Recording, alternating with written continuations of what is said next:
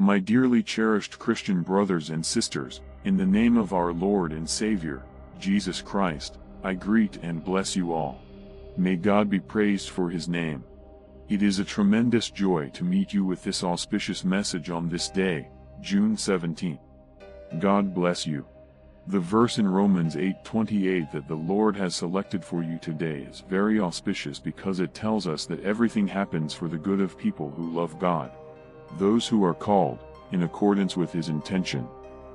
Dear sisters and brothers, one thing you should know is that everything will work out for your good if you love the Lord and have a close relationship with Him permanently. Some of you believe that everything you try to do leads to evil, failure, or a lack of prosperity. Everything you attempt is a failure.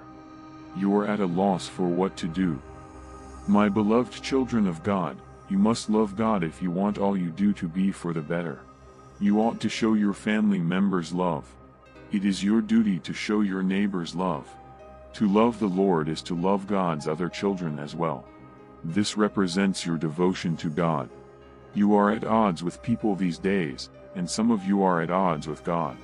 That is not the same thing. They'll declare, "I refuse to read the Bible. I refuse to attend church and refuse to sit in prayer. I'm not going to act. I don't want anyone," since those folks are at odds with God. Such individuals do exist. They are hostile toward God rather than loving Him. These folks are numerous. You are unaware that no one will be able to assist you during a difficult time, only the Lord is able to provide a solution. They are unaware of this reality. The Lord says, "Return to the fort, the Lord Jesus, and then He will give you a double quantity of blessings." If there are any children today who are hostile and violent toward God, so go back to the Lord. Some people will find their parents irritable, either with their friends or their siblings, and will be at odds with neighbors, tenants, and co-workers. It would be best for you to make amends with each of them today.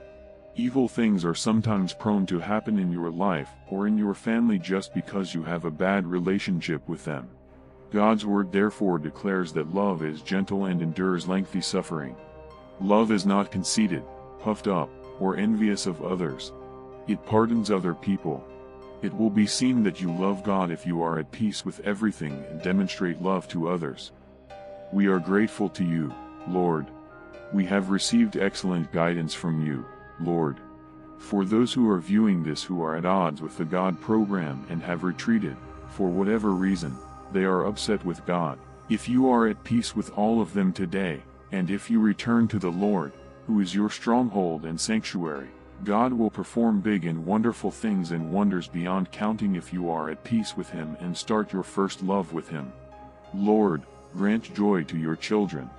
Lord, grant them peace and the ability to build amicable relationships with all of those relatives and neighbors with whom they have had animosity. If they have encountered evil as a result, I ask that you transform it all into something positive for them. I bless them and pray that they will encounter good rather than evil and that they will never again encounter evil, but allow positive things to consistently come into their lives. May the Lord provide them with good strength. Permit them to have everything nice. We pray in the name of Jesus. Amen.